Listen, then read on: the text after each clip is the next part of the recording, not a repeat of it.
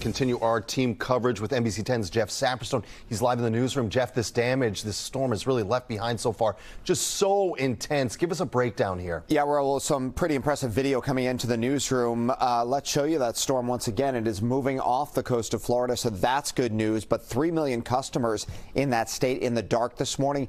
We have also learned at least 2 people are dead. Let's take a look at Orlando from a little bit earlier this morning.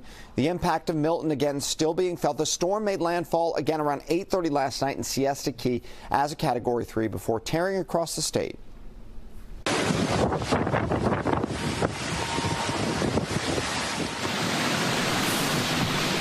you can just hear those strong winds right there in the background and the water rushing under the street in Port Charlotte and other locations.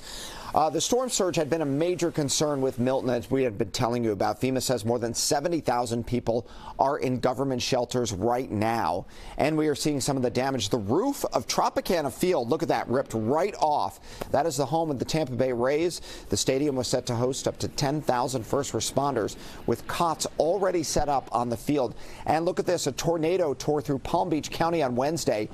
As you heard Tevin mention, 126 tornado warnings issued at the start of Milton and more than 120 homes damaged because of that outbreak. You can see some of the damage there. President Biden says he sent thousands of federal workers to Florida, including more than 1,000 Coast Guard members. Live in the newsroom, Jeff Saperstone, NBC 10 Boston. What a scene there, Jeff. Well, folks across the nation are joining together to do what they can to help those impacted by Milton. As you see those images, you want to step up and help. That includes us here in the Bay State. NBC 10's Alicia Palumbo live in Framingham with more on this. Good morning, Alicia. Good morning, Latoya. In one sense, it actually helps out that agencies from Massachusetts, like MEMA here in Framingham, had already been deployed down to the southeast because of Hurricane Helene to help out when Hurricane Milton hit. Now, 3 employees from the Massachusetts Emergency Management Agency had been deployed to assist in the response and recovery efforts in North Carolina, South Carolina, and Virginia following Hurricane Helene. MEMA has now also offered its support to Florida in the aftermath of Hurricane Milton and expects it may deploy more personnel there as well. Employees from the Salvation Army out of Boston were in what's known as a red alert following the back-to-back monster storms. They are spreading out across several states to help with recovery efforts there.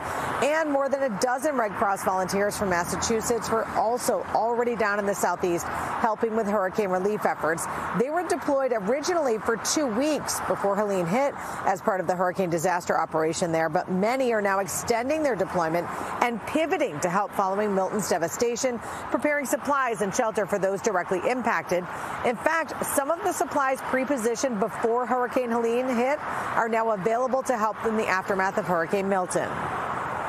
The Red Cross was able to pre-position hundreds of blood products down to Florida because, again, with this sustained severe weather, it might force blood drives to either cancel or reschedule, or donors just can't get out. So we have been pre-positioning blood products in place so that hospital needs can still be met even when the hurricane's going on.